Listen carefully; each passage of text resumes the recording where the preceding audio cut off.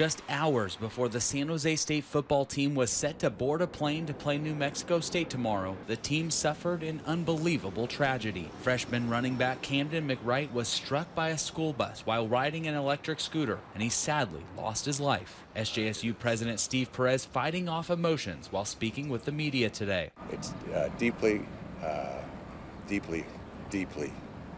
felt on our campus. The accident happened just blocks up the road from the football facility and about 30 minutes before a team meeting was set to begin. The California Highway Patrol told us witnesses say the bus carrying 14 students was driving through a green light when McWright was fatally hit. What we know for sure is that the school bus was traveling east on Reed, entered the intersection at 10th Street, and the 18-year-old male was traveling on an electric scooter north on 10th Street, so crossed in front of the path of the school bus, at which point he was struck by the school bus and sustained fatal injuries. The football team and staff learned of McWright's death during their meeting this morning and spent the majority of the day deciding on what to do with their scheduled game against New Mexico State. We were there as team buses left the facility after originally scheduled to take the team to the airport at 11:30. Head coach Brent Brennan shown here speaking with President Perez today. Brennan saying in a statement, quote, "We lost an amazing young man tragically this morning." SJSU Athletics Director Jeff Konya says the tight-knit Spartan community is grieving the loss.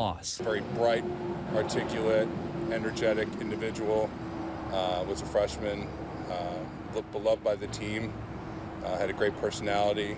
It's a tremendous loss for, of course, our program and the university, but society generally. McWright was the third major loss in the past year for the Spartan program. Former running back Dejon Packer and longtime sports information director Lawrence Fan died last spring. The school and athletics departments say they will continue to stand together through tragedy. Spartan strong. We are here to support each other. We're here to love each other. And we're going to do what we need to do and whatever we need to do to be able to support our students, our community, and our student athletes. As far as the game, after weighing options, the team ultimately decided to postpone the contest against New Mexico State. In San Jose, Dustin Dorsey, ABC 7 News.